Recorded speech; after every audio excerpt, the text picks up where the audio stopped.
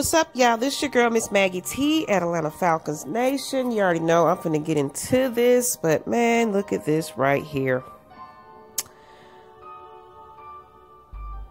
They pretty much just disrespected our stadium by dancing in it. Pretty much clinching their playoff berth right there in our home stadium, you guys.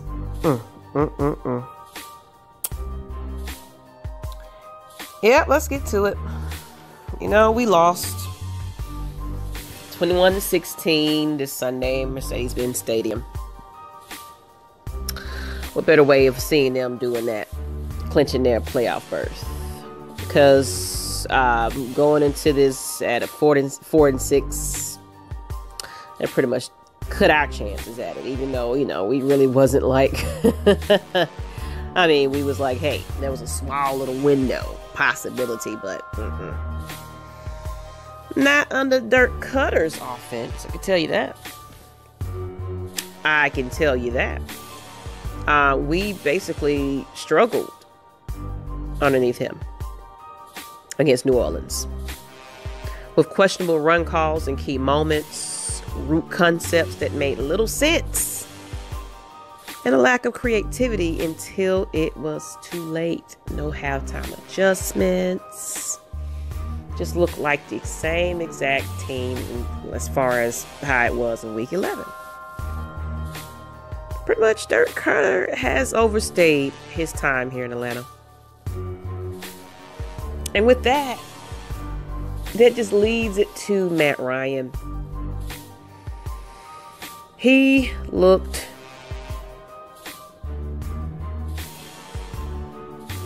just frantic in the pocket. Despite being sacked 5 fewer times than week 11. When there was time, he had nowhere to go. Ryan completed less than half of his passes on Sunday.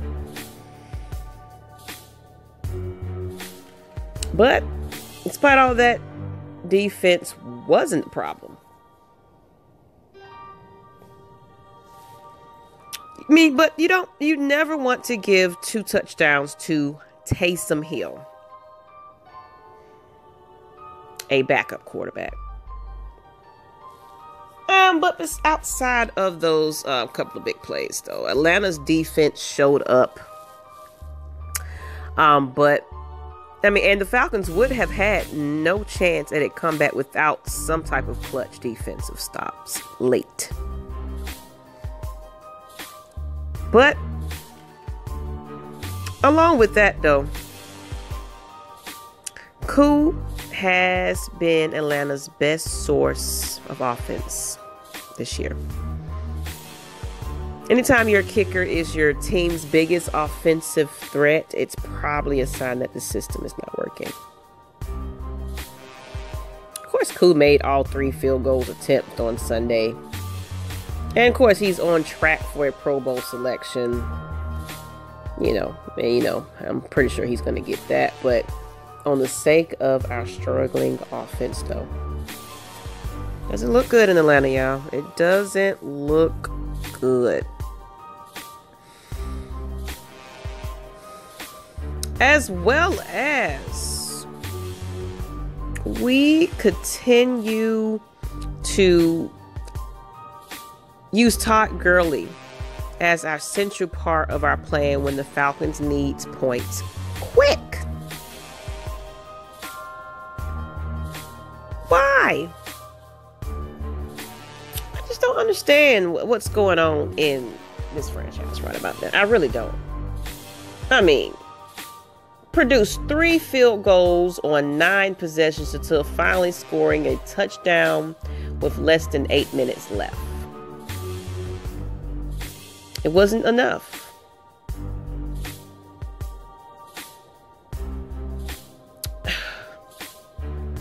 I don't know, man. The Falcons went to Todd Gurley when they needed a touchdown to win with 5 minutes to play.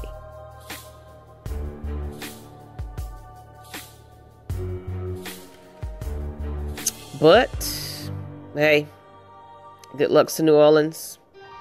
You know what I'm saying?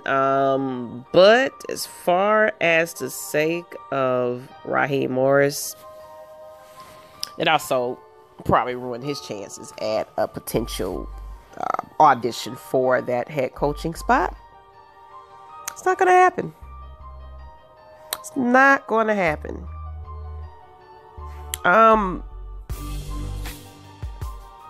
What do you do here?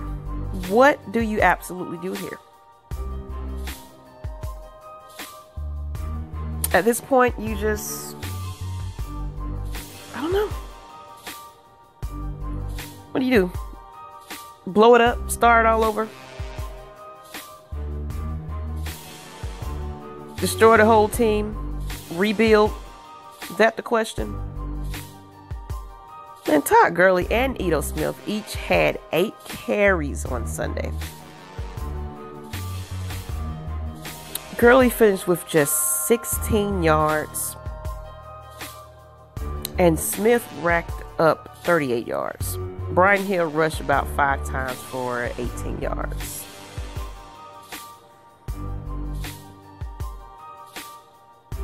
Okay, let's just address it. This brotherhood is dead. It's dead. It's dead. Rise up, all of that. Let's just cut it. Be done with it. Just go ahead and just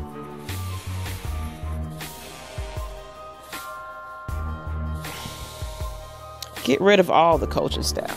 I mean, every remnants of Dan Quinn's ghost at this point. And you got to start pointing fingers at Arthur Blank as well. Because you just haven't been successful. You have to be sick and tired of this at this point. You have to be. You have to be. Our fan base. The players. There's no accountability for that, for their actions and things, you know. Raheem is shaping it up a little bit, but man, it's pretty much too late for that at this point. It's too late. There is a disconnect somewhere in this locker room. There's a disconnect between the coaches and the players. But on that note, that's all I got to say about that. That just, you know, I see us maybe 2 additional wins, but what the fuck, whatever. You know, but hey, Atlanta Falcons Nation will still be here. We'll still be talking about it. We'll still be fans. And I appreciate each and everybody that tunes in, that vented on Sunday. You guys, we heard the state of the Falcons fan base Sunday. So, that being said, this is Miss Maggie T at Atlanta Falcons Nation. If you're new to the channel, please hit that subscribe button so you won't miss another post from me. As well as go on over to Miss Maggie T, my new YouTube channel. Trying to bring you guys new content. It's going to be more than just Falcons, Atlanta Hawks, Braves, what have you. Miss Maggie T will bring it to you. But on that note, I want to thank you guys for listening to me. Go ahead and hit that subscribe button and getting up out of here. Till the next time, you guys, we are the nation. And I'm out. Peace.